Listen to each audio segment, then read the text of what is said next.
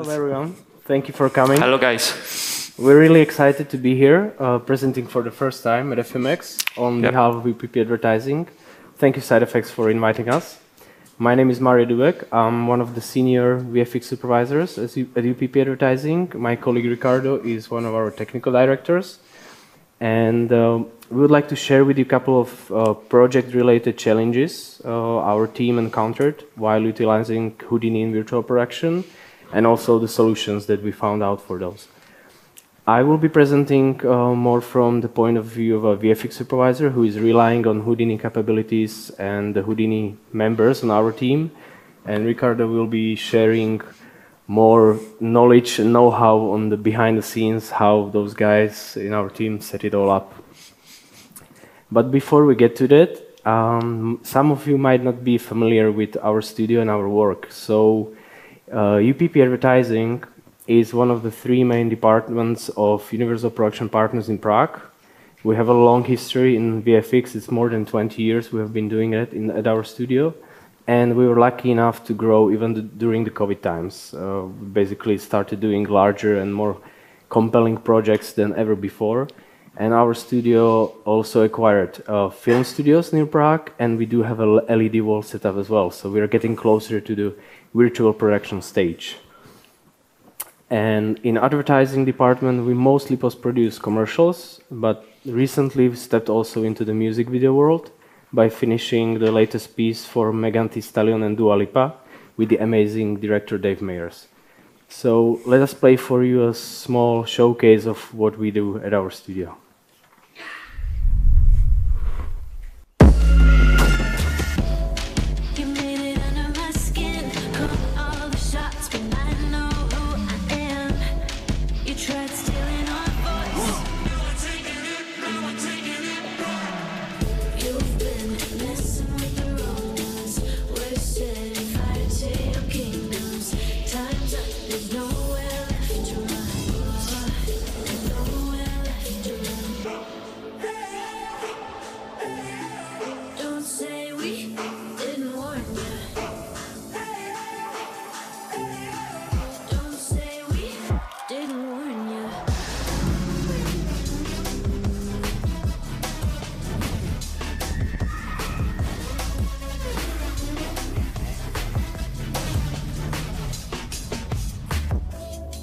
Try pushing me down, selling me lies, but I know where I stand. You tried stealing our voice. You've been messing with the wrong ones. We're setting fire to your kingdoms. Time's up, there's nowhere left to run. Nowhere left to run. Don't say we didn't warn you.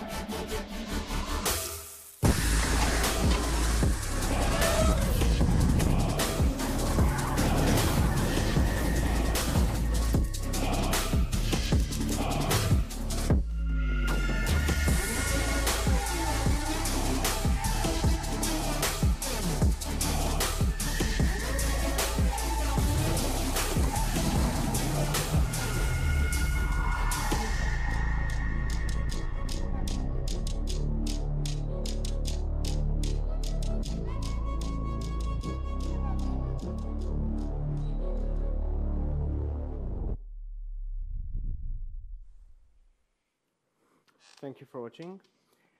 As you know, the subject of our presentation is Houdini in virtual production. We started developing virtual production when the COVID hit the world, so it was not necessarily for the on-stage LED walls, but as a tool set that should allow us to kickstart the creative process of the whole commercial development, and to bring the whole creative team closer together to cooperate. So we'll play a small video that shows what our tool set currently offers mostly the producers and the directors, and then later we will start diving into the case studies that are related to Houdini.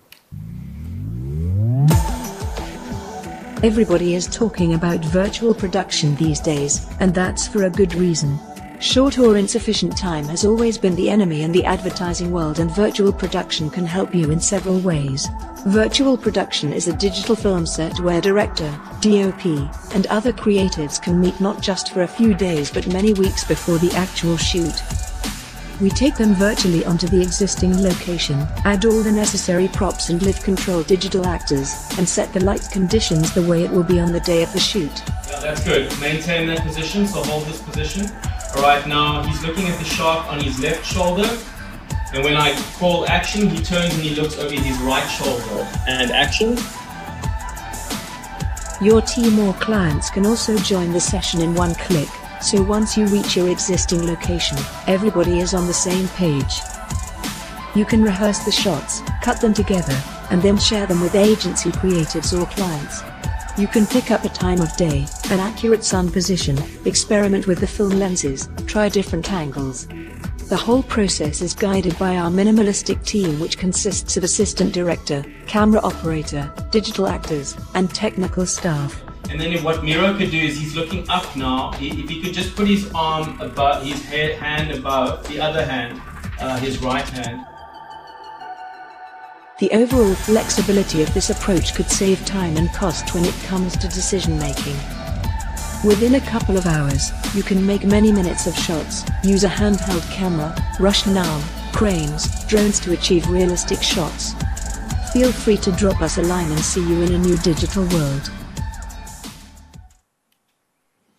So we hope these couple of examples that will follow based on the case studies can be of an inspiration to you how to address the initial creative challenges or technical challenges, and how to connect the Houdini and Unreal Engine virtual world.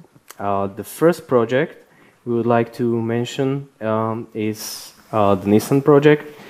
This project was very early in the COVID times, and there were a few challenges that it brought to us. First, there was an understandable creative idea, but not a clear visual reference of what the CG shots should look like. Second, during the new travel restrictions, no one from the creative team could fly to Prague to develop the CG sequence with us. And as is nowadays usual, there was not enough prep time or post-production schedule, and we needed to really concentrate everything into a short time. Plus, that was quite specific for this project. The opening sequence was intercut with real shots, and then smoothly ended up in all the real footage that was shot later on the day. So the way we were framing the shots, the style of editing, the pace had impact on how the client will then later shoot the real part of the commercial. And to address all these challenges, we realized that we have to switch to the virtual shoot session and basically bring everyone creatively involved on the same page at the same time and discuss and generate the CG shots already during the session. So first, our Houdini team had a standard WIP process of developing the assets that were later fed into Unreal Engine. This was mostly the cage of the car that was supposed to be materializing, and also the holographic treatment of some featured mechanical parts that were important for the client to see. And as you can imagine, there was a lot of creative discussion and back and forth, generating the still images of how dense the cage should be, what speed should it move, which lines should materialize, what is important to guide the camera and flow the story into the real part of the film. And Ricky will describe more technically how we achieved the cage in Houdini. Yep. So, hi everybody. I will dive more into how we create the car. And so first first thing first, we have the model of the car, and we clean up the part that we didn't need. And so select the edges and use then the primitive soap to basically get rid of the geometry and get just the edges. Then we use the dissolve node to keep just the edges that we needed, and so that is the outline of the car. Now, we could have done it with the labs tool now. Basically, it's called edge curve to edge group to curve. And this simplify these three nodes in just one node, then it gives you a clean geo. So that's a new thing if you want to try it. Then we repeat the process also for the wheels. And so we select the edges, get the thing that we needed, and then how we created the outlines of the wheels. But then, as you can imagine, it wasn't enough. So we needed more curve. And for this thing, we use the Boolean node.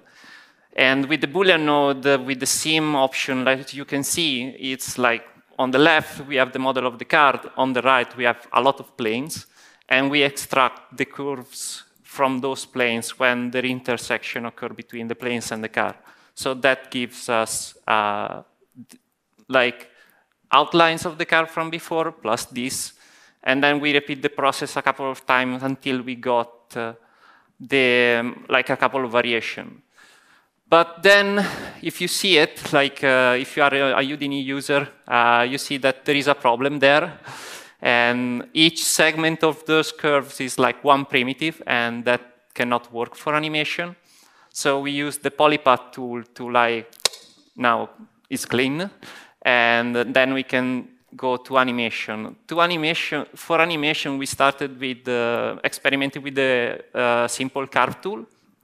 But we soon realized that this wasn't enough. It didn't give us enough control. So we wrote our own curve tool, let's call it like that. And we used the Groom library. If you get the chance to experiment with it, it's a great tool to addition to your basic tool. And we had now we had control over how fast the lines are gonna go, how random each line is gonna be. So that's how we basically created the outlines and the animation for it. For the export to a real engine, because it's just curves and then we use a sweep node or a polypath node, it's very simple geo.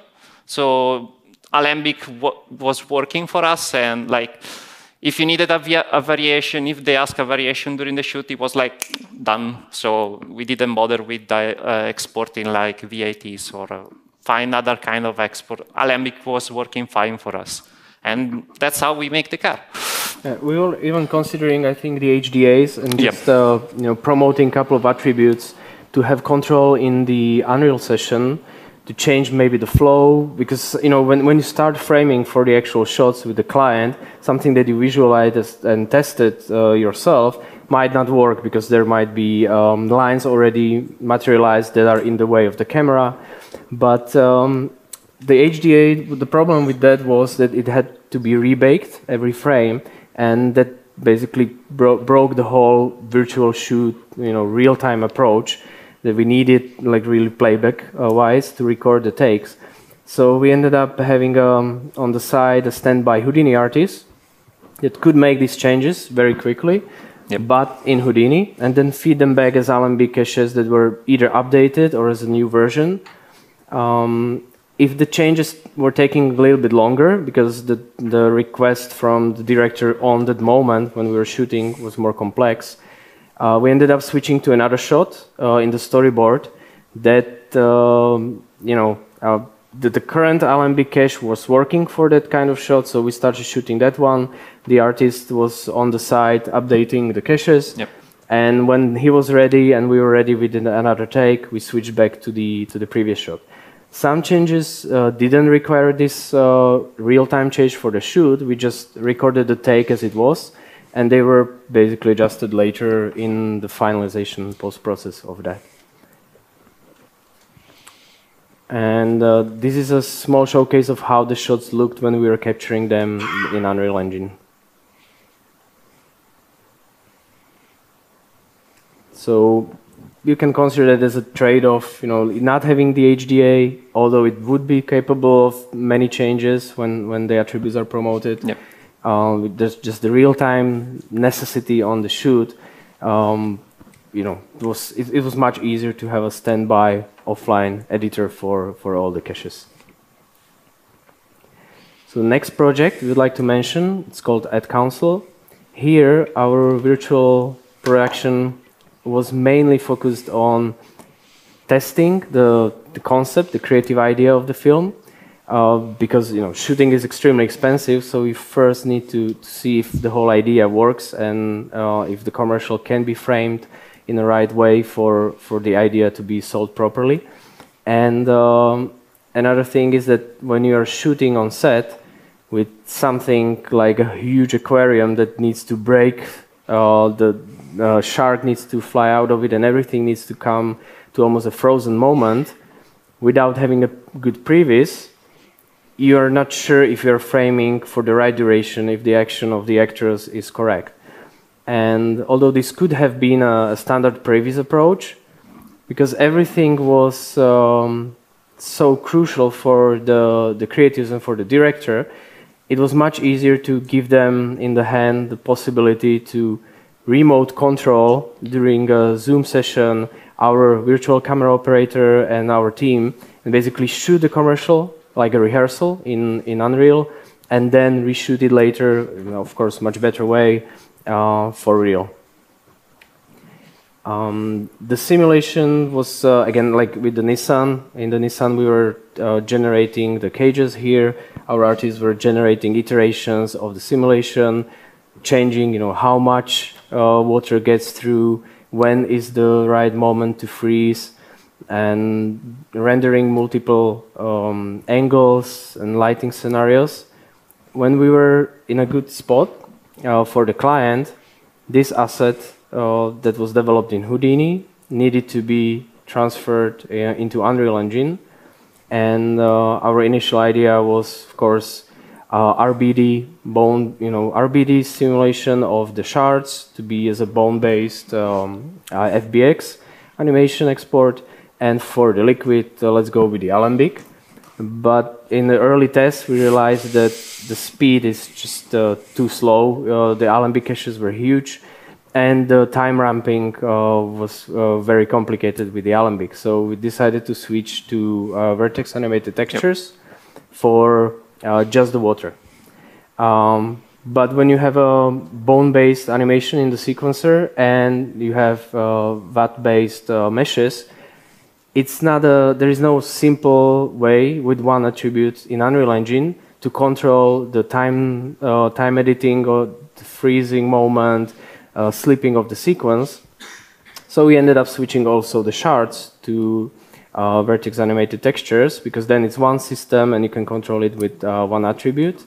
There's just one glitch we encountered, which usually wouldn't be an issue, and that's that the simulation in Houdini, in the first frame, didn't align with the first frame of the Vertex Animated Texture in Unreal Engine. And usually you're simulating pre-rolls and you never see the first frame on the actual virtual shoot. But here the first frame was very important because it was the aquarium that was clean and not broken. And there were many shots that were framed for this anticipation and graduation of the story. So I think the exporter back then was 2.1. Yep, and exactly. there was an issue. We contacted SideFX, and they were kind enough to dive deep into what's the issue. They figured out a fix. Yep. And they were kind enough also to provide us with the pre-release of VET Exporter 3.0 that solved the issue. And so just mentioning thank you SideFX, and never hesitate to contact them when you are encountering an issue, because they usually try and find a solution. Okay, so let's talk about these VATs. We had a problem with this project even in VATs. I will explain it later, but let's focus on how a VAT is built and what it does. So if you go to the out context in Houdini, you have this VAT exporter, and you select what type of VAT export do you want, and then the tool will export an FBX geometry plus 2 textures. One is position, the other one is rotation. So what these 2 textures are is, like, if you check it, on the x-axis, you find the point position and of your geometry, and on the y, you find the frame. So what it means that the engine knows every frame the position of each point. So it's basically an animation. Problem is, for this project, we have a lot of frames, and we run out of space, and the 8K text VAT wasn't enough. So we split it into 2 VATs that were switched during the virtual shoot. So if you encounter this kind of problem, you can just easily attach 2 VATs together in a way, and it solves our problem, and then you see our result is, like, it's not perfect, but it gives us, during the virtual shoot, like how it's supposed to look like. Yeah, especially the frozen moment, that was the thing that required that extra framing. And while we are in the world of VATs, this is a very simple example. Yeah. It's just to show that how you can combine Houdini crowds and VAT approach to generate full stage of crowds into Unreal Engine as a background support for a shot. So in this one, we had a project that required like a full stadium crowd, and they wanted to see it in a real. So problem. So VATs again, but this time was a like very tight schedule. So what we end up doing like is downloading a bunch of characters, applying some random animation to them, and then bring it into the engine, and then use a tool called Model and Actors from the marketplace that you can instance basically assets, and then create like the rows for the stadium. So it's not, I will say that it's not the best approach. If you check now the Project Titan that Side Effects released a couple of months ago, you can see like how a crowd should be set up. And the thing is, in that setup, you have a lot of more variation, either in animation and also in variation of each pieces of the crowd. And we would like to do as a next version, we would like to integrate those tools that we've seen that in Project Titan with our tool that give us like, okay, we need like 10 people, okay, let's say 10, and we have 10 variations of the people, but with those variations. So another interesting work we're recently tackling, which I mentioned also in the intro, was the CG-heavy music video, Sweetest Pie. And there was especially this moving forest scene or sequence that, when you're seeing the result, you can imagine that it had to be developed with very many iterations, flexibility, almost real time, seeing it in a sequence, how the flow of the layout works. And obviously the only tool that we could set it up in was the Unreal Engine for all the virtual editing. This wasn't part of the virtual shoot, but because we had experience of the real-time capabilities before, we realized that this is the Unreal Engine is the best solution how to develop the layouts, approve it with the director, but finishing was supposed to happen in Houdini. And that's where we ended up using the standard FBX approach, back and forth. The challenge was to keep everything in line. So we needed to make sure that whatever changes in Unreal Engine, it reflects in the Houdini scenes. Even the lighting, the positions, the selection of the tree assets, pretty much everything. So we had to build a robust system of scripts and expressions that were cleaning up all the imports, exports from the Unreal Engine. And there was one tricky part, which we realized very early on, and that was the export itself from Unreal Engine. If you use the standard FBX file exporter in the project level, for some reason, it pretty much breaks all the parenting, all the hierarchy, and the native Unreal Engine actors, which are basically locators or nulls, they lose their custom names. And when you bring that FBX to Houdini, you end up with just millions of primitives or items. All the custom names are lost, so we don't know how to, even if you would have some scripts, there is nothing to grab onto in Houdini. So what we used instead, we found out it works, is when you select all the elements in your Unreal Engine scene, you bring them into sequencer, you keyframe at least one frame, it can be any frame, we generally use the frame 0, and then the sequencer knows what to export, and the FBX exporter in the sequencer, when it's keyframed, is written differently, and it retains all the hierarchy, all the parenting, all the nodes, keep their custom names, whatever we decided to give them. And that we could read easily in Houdini, and then the team had hands full of scripting. Yep. So let's start talking about the import, actually, because if you import an FBX and you leave everything on your HIVE file, as you know, it becomes like gigantic, and we didn't want that, especially with all the version of the animation that we will get like later on. So what we did is, like in the import FBX node, we disabled the import of jointed skin because we didn't need that. And if you scroll down, in the end, you find you need to uncheck like file geometry SOP, import file geometry SOP. So your FBX is not actually stashed into the HIVE file. And that was the first step.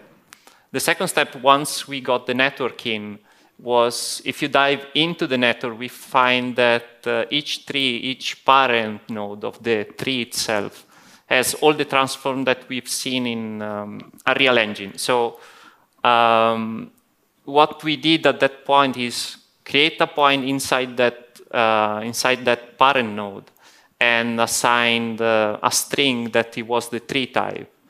Then with two object merge, we just import that point with that attribute in one object merge, and the other one was just, we enabled the geometry packed option. So in the packed transform, we had all those transform again. And then we use like this one. We use exactly this one to get a more easy, let's say, manipulation attribute than just a matrix. So we get orientation and scale back again so we can tweak it later on. And for the actual instancing of the trees, we decided to skip the copy to point attribute for pieces workflow in this case, because with the instance path attribute workflow was easier to manage, like time shifting, changing the tree type on the fly by just editing the string. So we did this type of workflow just to accelerate the process. And so this was mainly based for or built for the tree layout, because that was driving the scenery. The landscape itself was not so important, it just needed to look good. So for that we developed a procedural tool. Yeah.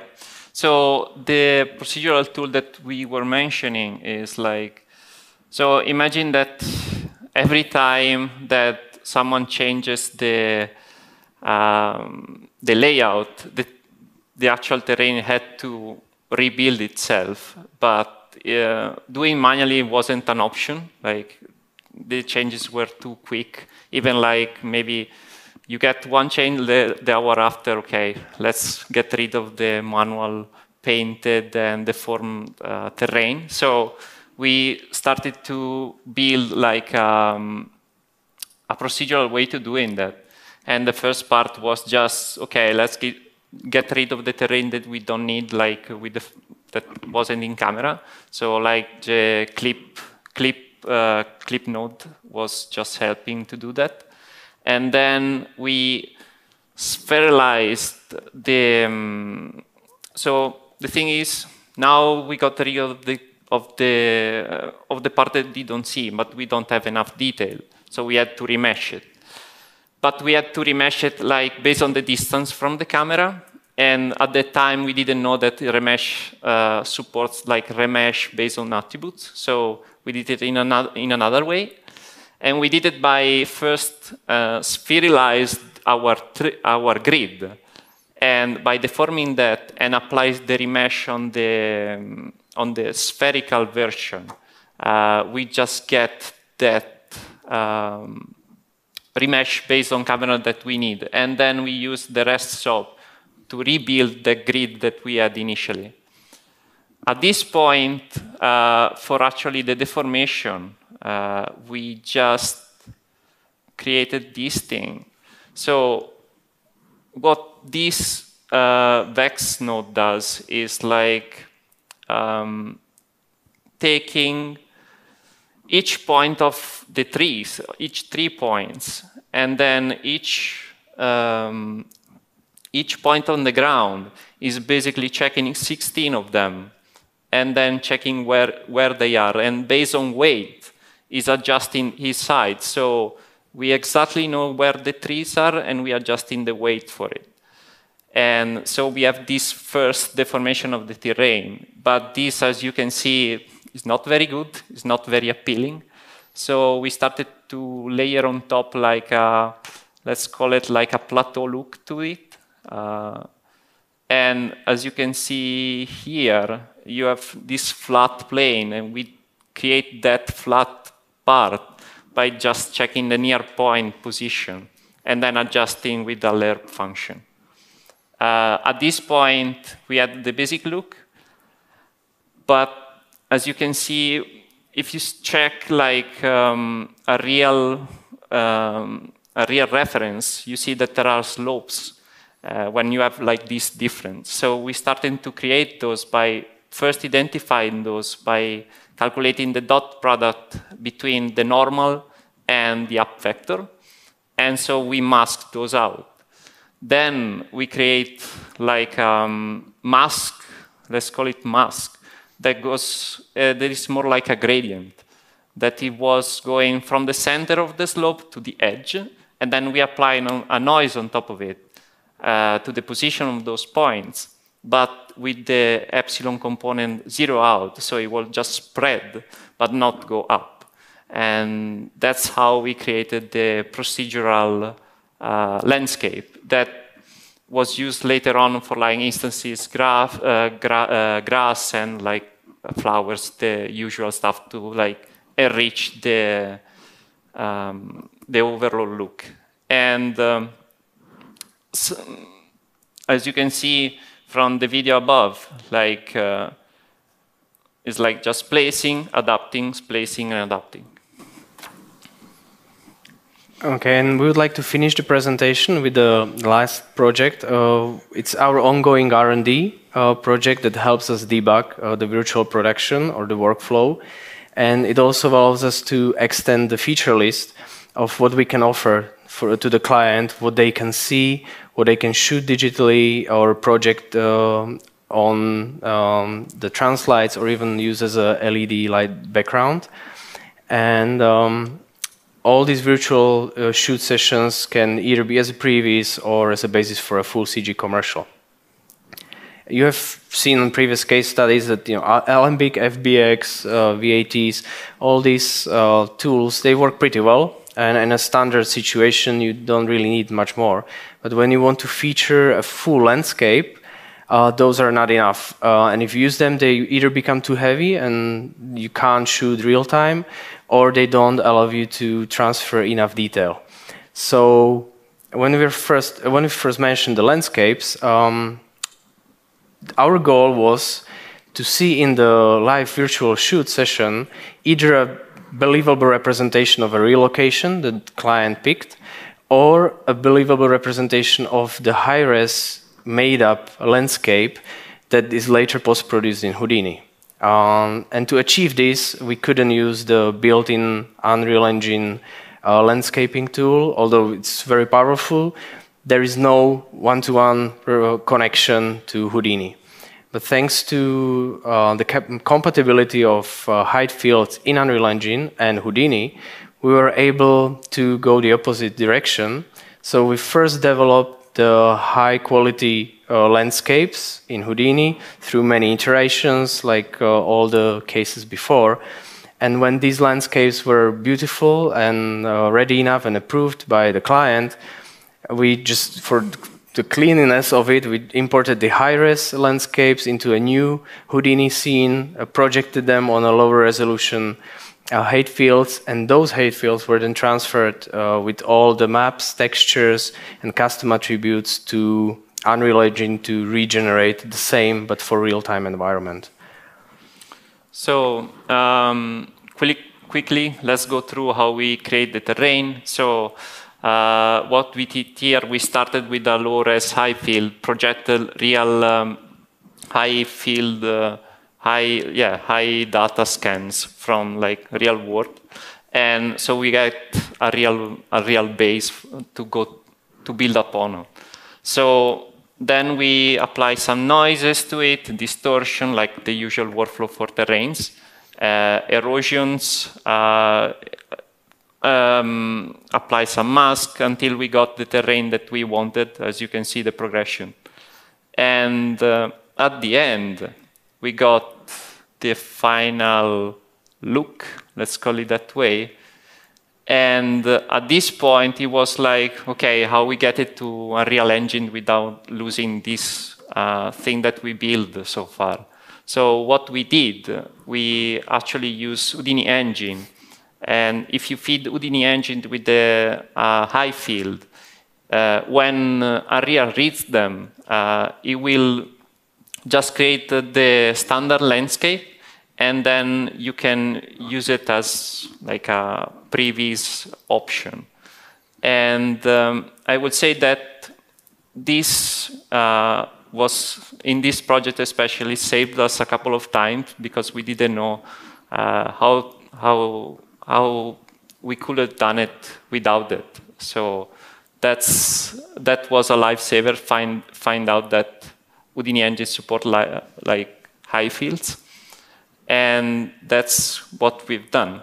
For the texturing part, we just baked an 8K texture out of color texture out of Houdini, and we transfer it to Houdini to Unreal, and then we use this setup to like project it from the top to the high field. Because the problem with landscape in Unreal Engine, it doesn't come with UV maps. So we just created our own UV maps and then apply the texture on top of it. Yeah, and basically for just the visual appeal, you know, for the far landscapes, the 8K textures are just fine. Yeah, you wouldn't recognize the low resolution, but when you get closer to the road, when you're framing for the car, we just needed to blend it also with the procedural textures in Unreal Engine. So it was combo of exported color maps and Unreal Engine. And when you have the landscapes, you also need the flora. We split the flora for into two approaches. One was more heavy and fully controllable, and that was for the hero flora. We called it hero flora just because it changes completely the look of the landscape, and it even influences how you frame for the shots. You know, when you have tall trees or bushes somewhere and the car is passing by and suddenly you realize that it's covered by the bushes or it gets into the shadow. And we needed full control over it back and forth, because when you capture those takes in the virtual shoot session and then you want to generate a high quality result in Houdini, you need to make sure that the same tree asset with the same size, same orientation is on the same spot. And this also allows us to generate, when you, for example, use speed tree, you generate the Unreal Engine version of the same tree, you generate the high-res, and you make sure that you see both in the same spot. And to achieve it, we used the point scatter HDA with all the ID instancing attributes and selection, placement, scaling. Basically, all the attributes that you need to transfer, they were retained. Okay, so what we actually done it is like taking the geometry with the attributes from those maps that I was mentioning before and remap the density, scatter a bunch of points on it for the broad scattering, and then we just select like a few patches, scatter also some points on them. So we had like broad scattering, then we have like a few points where we want to merge them back together, and then we use the attribute from pieces workflow to like actually scatter asset on them. So attributes from pieces will take our asset, copy those attributes on the points, then copy to points will grab the variance and then do the instancing part. But how we get it to Unreal?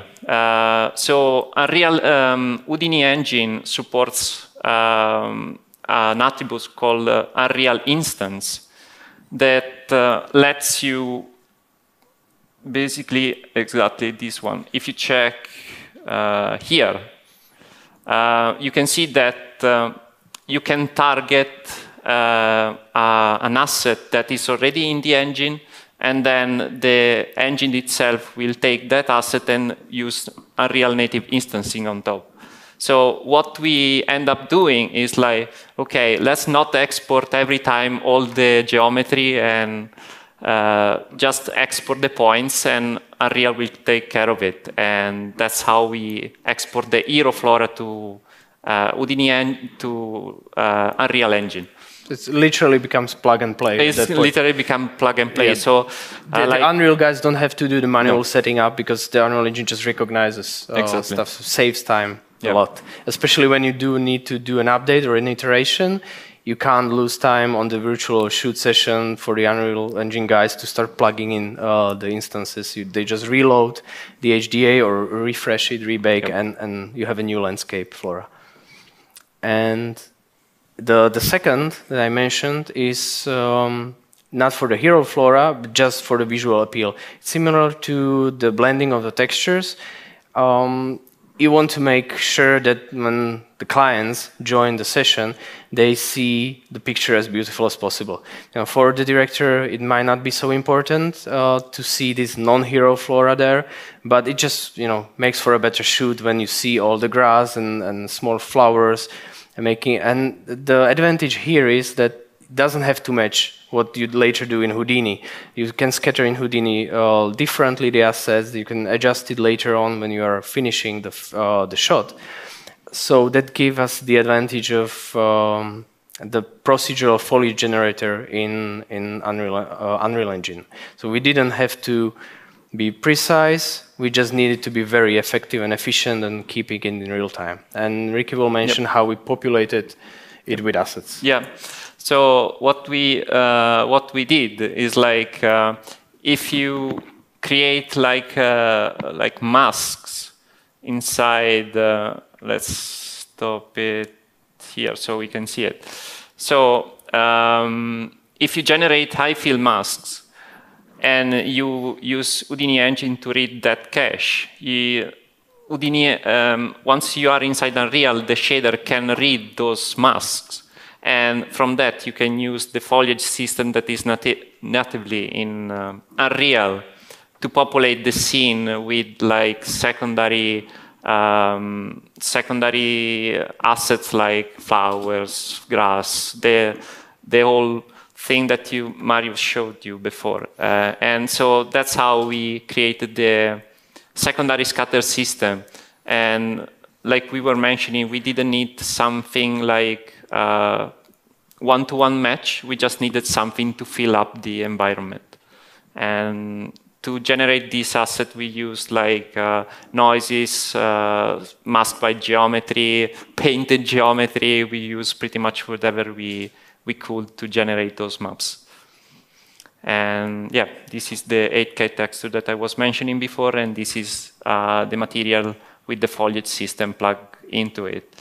And these are the masks, and this all the geometry that we scatter onto them. Someone of the Unreal guys would say that's overkill to instant geometry. It was. So I think next time we'll do it with just atlases, and we should be fine. For the ingestion of the assets, we just use like on the production side, so offline rendering, we use Alembics. We import the Alembics with the file name option enabled, that in our case was called ABC file name. And then we find a subfolder that it was containing the texture. And then we create an array that contains all those textures.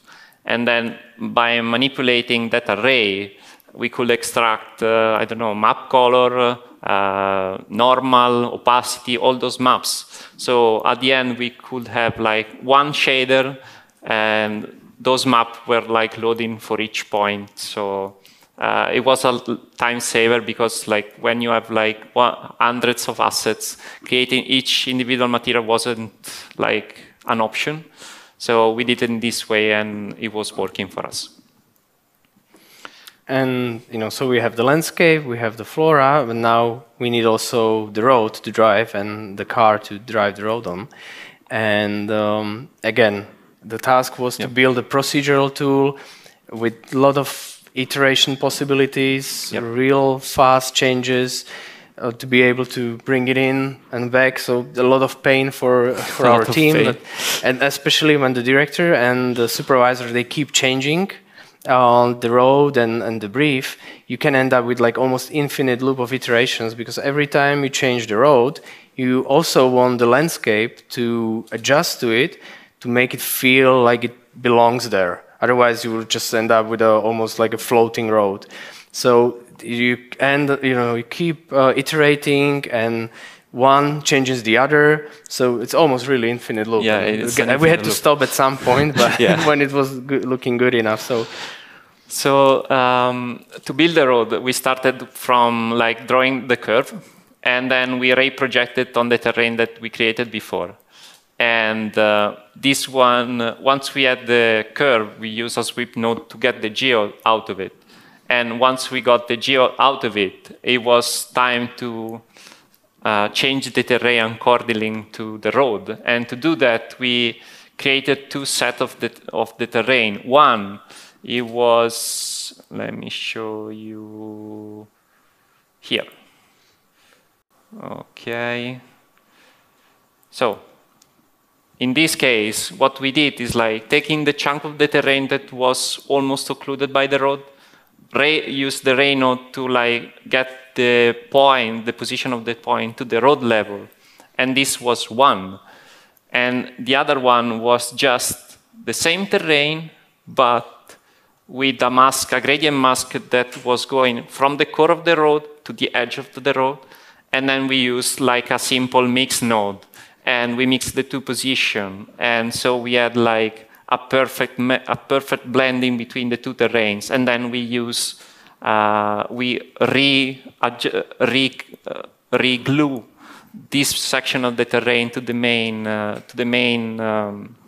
terrain. And that's how we end up with a procedural system to change road and terrain at the same time. And it also gave us the basis for the main car driving, because it was curve-based. The only tricky part about the car driving on the road is, and we found out that we need to watch out for it, is the secondary animation of the car. Because cars, they lean differently based on how fast they drive, what curve they take. There can be some sliding, some wind force that is pushing the car. And for the wide shots, it doesn't really matter. But when you are in a virtual shoot session, you want the DOP and the director to frame even for the beauty shots in the close-ups, and you use only the base curve animation of the car that just, in a stupid way follows the curve without any adjusting or any suspension behavior or anything like that. You record the take, you have a nice angle of the light, for example, or something that the clients want to sell, which is usually a logo, and then you go to Houdini side to finish the shot. You start implementing these secondary animations because otherwise the car looks too rigid, and you realize you're framed for something completely different. And you don't want to end up in a situation when clients saw and edited something that they liked during the virtual shoot, and you're trying to reproduce it after changing the animation, but you never get really there, and it's a lot of pain, and again, back and forth readjusting. So one of our power users was able to generate like a curve-dependent, purely vex-based rig for all this secondary influencing of the car behavior and movement. It didn't have to be resimulated, which was again the advantage for the virtual shoot, because every time we needed to do a change, we didn't do it in Unreal Engine, although we could through an HDA, but we are encountering the same issue of rebaking and losing the real-time speed. But at least when he does it, he can do it almost real-time and just feed it back to Unreal Engine. No simulation, just changing the path, changing the parameters, and you're good to go for another take of the shot. Yep.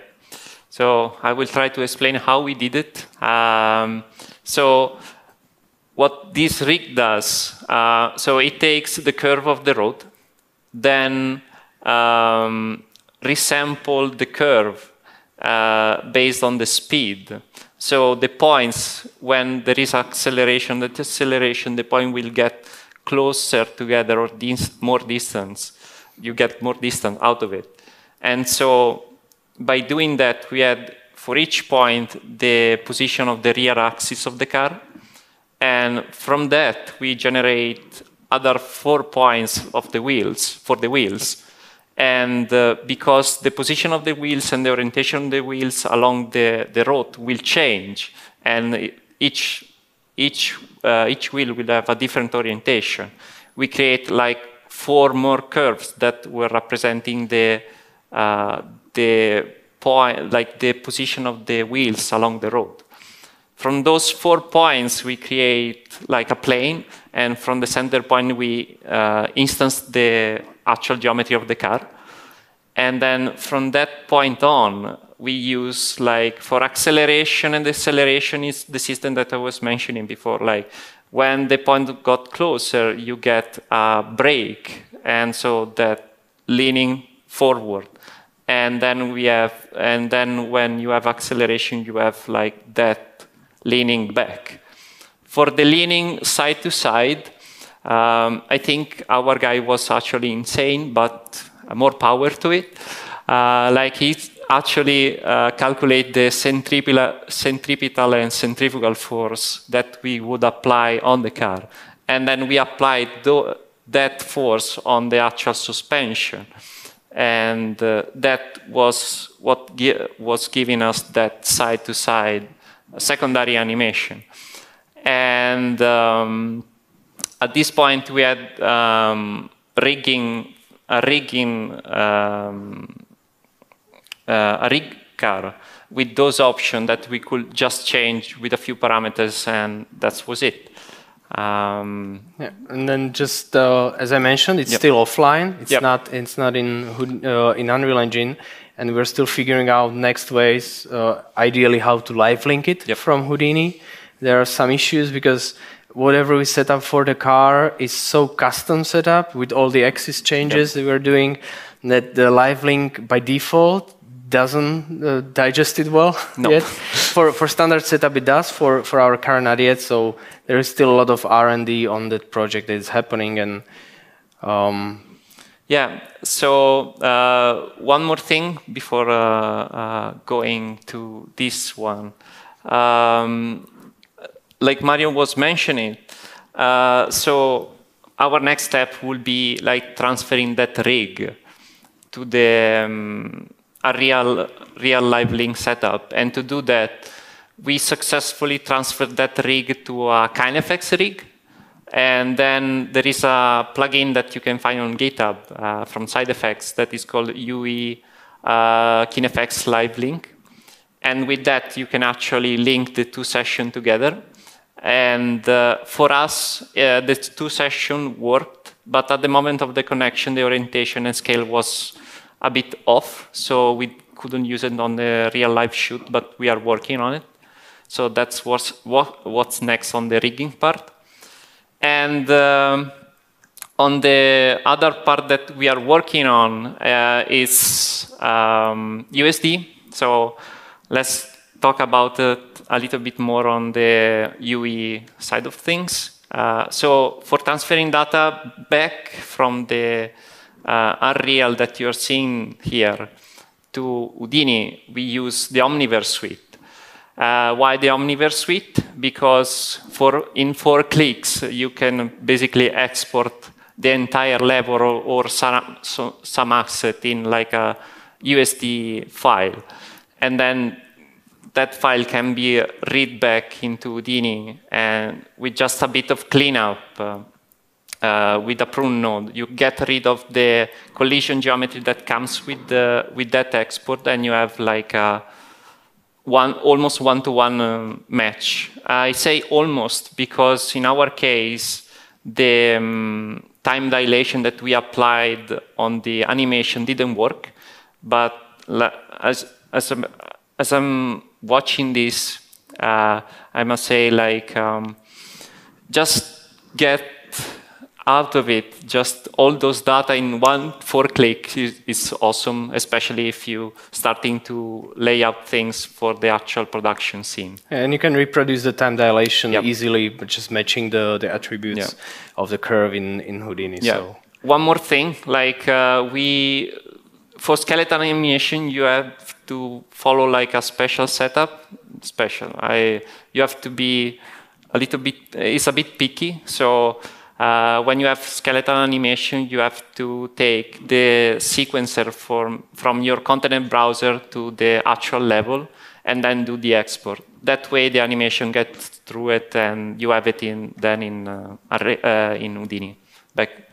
So that's what's going on with us. Thank you. And that's the end of the case studies and the presentation.